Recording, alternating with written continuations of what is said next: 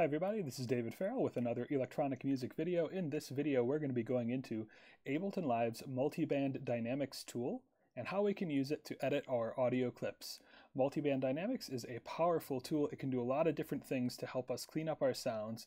And so today we're going to be talking about how it works and how to put it into effect to make our music better. Without any further delay, let's do it. Before we start using the software, we just want to talk a little bit about what Multiband Dynamics does. It's a tool that has a bunch of different uses and applications and a couple different steps towards putting it into practice, and so I wanted to go over it here. The first step is that Multiband Dynamics separates your audio into 3 frequency regions, into 3 different bands, and you get to choose where those frequency regions start and finish. Once it does that, once you have that low frequency band, that mid frequency band, and that high frequency band, Multiband Dynamics allows you to control the amplitude in each of those frequency regions. And so you can amplify the amplitude or attenuate the amplitude in any of your 3 frequency regions. That might not sound like a big deal, right? We have filters that can kind of do that. We have EQ that can kind of do that. And so what is special about Multiband Dynamics? Well, Multiband Dynamics lets you go one step further. In each of your frequency bands, it allows you to divide the audio into some more regions based on their own loudness.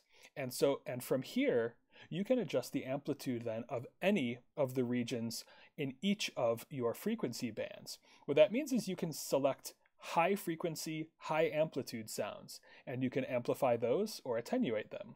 You can select high frequency, low amplitude sounds. You can amplify or attenuate those sounds. And you can do this in the mid frequencies as well. You can take the high amplitude sounds, the loud sounds, and make them louder or softer. You can also take the mid-frequency, low amplitude sounds, the quiet sounds, and try to make them louder or softer. And you can do this with low frequencies as well. So you have all these different areas and you have control over where they are. You get to define what a loud sound is. You get to define what a quiet sound is. You get to define what the high frequency space is and the low frequency space is. In practice, we can use this to emphasize spectral areas of our sounds in a similar way that we use filters and EQ. But another thing that we can do, and what I'm going to be talking about today, is that we can use this to sort of clean up recorded sounds. Recorded sounds often have some unwanted noise, background, other things that we just don't want in our sounds. And Multiband Dynamics is a really useful tool to clean up those sounds so that all we have is the audio that we really wanted to record. Let's move into Ableton and see how we can put this stuff into practice. Okay, we have switched to Ableton Live and I've got a Multiband Dynamics object loaded into one of my tracks. Multiband Dynamics is found in the Audio Effects sidebar over here. And so if you're looking for it, all you have to do is drag it into one of your tracks and it'll show up. I'm going to start by talking about the different settings of Multiband Dynamics, how to work with this object. Just looking at it, there's a lot of interface here, and I want to go over the basics from left to right. Then I'll put it into practice and do some work on a sound with it. So the first controls we see on the far left side here are controlling the different frequency bands. This controls what frequencies go into the low band, what frequencies go into the mid band, and what frequencies go into the high band. You set the border between the low and mid band here. It's defaulted at 120 Hertz. You can type in different frequencies, or you can click and drag to set wherever that you want that low band to be. I'll leave it at the default for now. You can also set the high band here. It defaults to 2500 Hertz or 2.5 kilohertz. And again, you can type in and move it around. Well, the mid band will always be in between these two. And if for some reason you don't want to use all 3 bands, you can turn a band off. Then all you're going to have is whatever's below this number and above this number. You'll just have a lower band. The mid and low will be combined. You can do the same with the high, should you like to. Okay. Here we have a nice feature, which is this feature to solo different bands. This is really useful, and I'll be using this when I'm editing sounds. What this does is turns off all the frequencies from the other bands. It allows you to only hear what's going on in your low frequency band. It allows you to only hear what's going on in your mid-frequency band and allows you to only hear what's going on in your high-frequency band. And when we're editing, this is useful to make sure that our bands are useful. We have some gains on our input. This allows us to amplify the frequencies in any band before they go through any of our multiband dynamics processing. They're defaulted, of course, to 0 dB, but you can make them louder or softer before processing, should you like to. The middle of the screen is where all the magic happens. This is where we can mess with all of our different bands. There are these three little letters over here. B and A represent the below threshold and above threshold settings. I'm going to start with the below threshold settings. The below threshold settings allow us to set the dynamic threshold where we define a quieter sound or a low amplitude sound. You can see that right now the default is that low amplitude below the threshold sounds are all sounds below 60 decibels. This ratio is how we're going to amplify or attenuate those sounds. We can type in numbers here, or we can do it graphically on the screen here. For instance, as I drag this rectangle over, you'll see that my below threshold is getting higher. What this is doing is grabbing more and more quiet sounds to amplify or attenuate. Now it's going to amplify or attenuate a bunch more sounds, every sound that is below -39 decibels. I can drag it further and it can get even more. Okay, so this allows us to define how quiet a quiet sound is. If we only want the quietest sounds, then maybe we want to set our below threshold very low. And this way we'll only be amplifying or attenuating a small amount of sounds. On the other hand, if we've got a lot of stuff that we don't want, then maybe our below threshold will need to be higher. It'll depend on the sound we're editing. In terms of altering the amplitude or attenuation, what I typically end up doing is clicking and dragging up to make it louder. And you'll see the ratio here is changing to positive numbers and the color is changing to a brown color. That means that we're amplifying our sounds. Our sounds will be 2.53 times louder than they originally were. Or I can drag down. If I click and drag down, my sounds will get quieter. And you see the color has turned blue. Now we're attenuating our quiet sounds. Our quiet sounds are becoming half as loud, 1 to 0.5. The controls for this are the same in all of my different frequency bands. I can click and drag. I can, of course, type. If you want to reset, just type 1. If you want to change the ratio, you can change the ratio here to, I typed in 0.5, that gives me a 1 to 2 ratio. If I type in like a 2, that gives me a half ratio, okay? And so easy interface to work with here. I typically use the graphical interface, I won't lie, but if you want something more precise, obviously type that thing in. If I click A, I get to do the same thing, but I set the above threshold. The below thresholds, recall, are for sounds that are below a particular decibel threshold. The above boxes then are for sounds that are above a particular decibel threshold. The default is -20 decibels, and what that means is we can amplify or attenuate all the content in each frequency band that is above this decibel reading.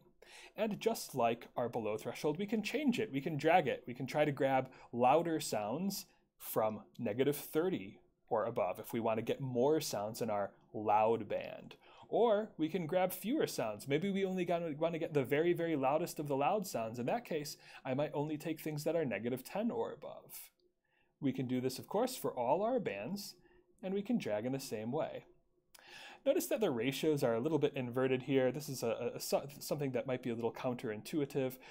In our below ratios, positive number ratios tend to increase the sound, and fraction ratios tend to decrease the sound. Here it's the other way. The colors are the same. When it turns brown, it turns that dark brown. That means you're amplifying. When it turns blue, you are attenuating. Okay, and so this allows us to control all of those different bands. We have another set of output gains. This allows us to amplify or attenuate a band after it's gone through the multiband dynamic processing. And then we've got a couple of other final controls here. We have an overall booster here, an output gain that allows us to amplify or attenuate. And boy, I keep saying those words, but that's what's happening here. Amplify or attenuate the completed full sound from all the bands. We have a time scale, and this allows us to do some sort of envelope things for our multiband dynamics. When we're doing sound editing, I typically don't use this very much.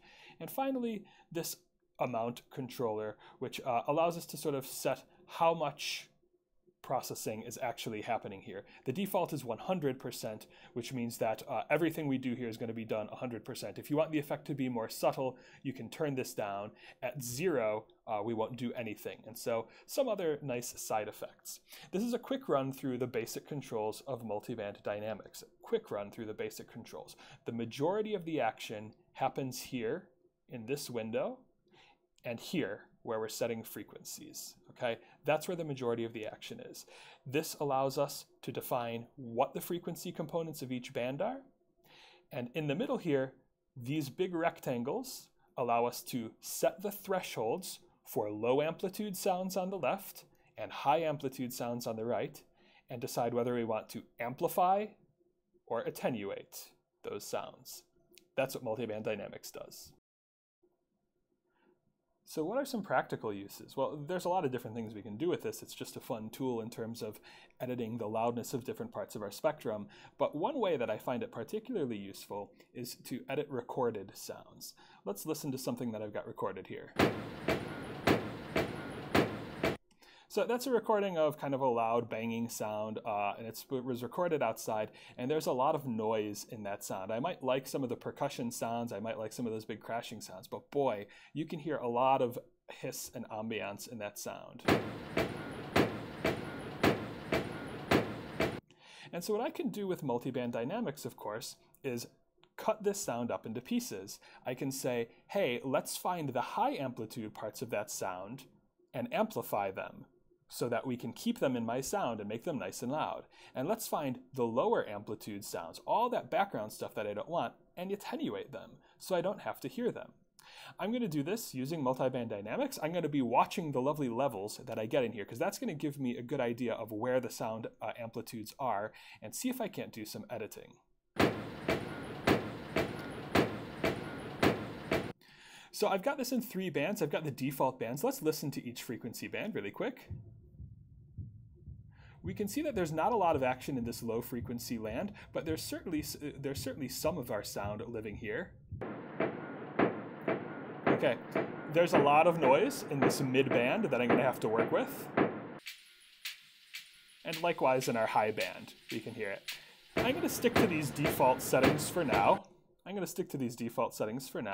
And see if I can't work with them. What I'd like to do is to set my low amplitude thresholds, the thresholds below which I want to edit, so that I'm getting pretty much all the sound that isn't those loud banging percussive sounds. And so I'm going to watch and see if I can't do this for each of my bands. I'm going to start with the high frequency band. We can see where it peaks by just looking graphically. And so I'm going to drag my low frequency band pretty high and start attenuating.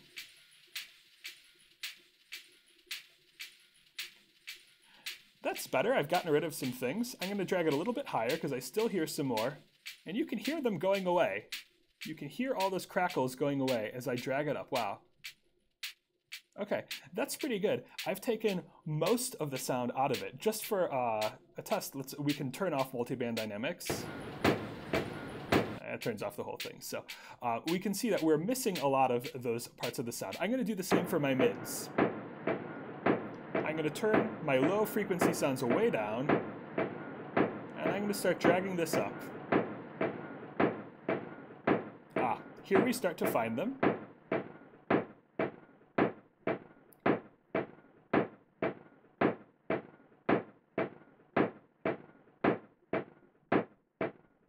That's much better.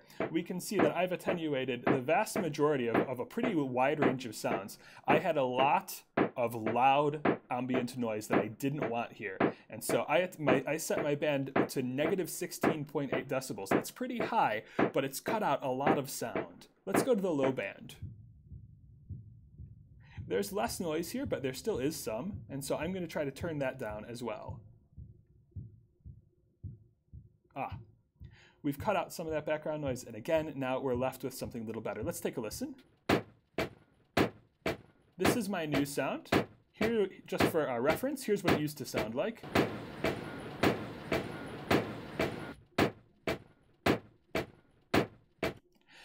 One thing I might also do if I want to try to accentuate the sounds of this sound is go the other way and amplify the loud parts. Now that I've turned down the background, I might say, you know, I want to amplify some of the other sounds, some of those percussive sounds. And so I'm going to do the same thing that I just did.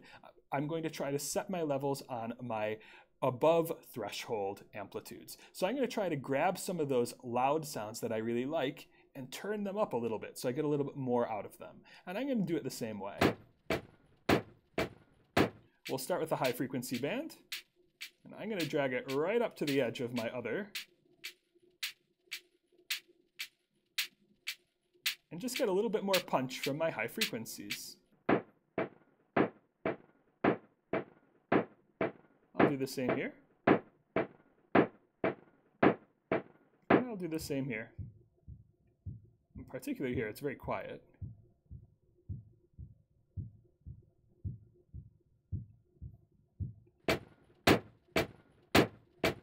Gives me a good knock, and I'm peaking a little bit because I might have amplified a little bit too much. Whenever we're amplifying a signal, we want to make sure our levels are pretty good.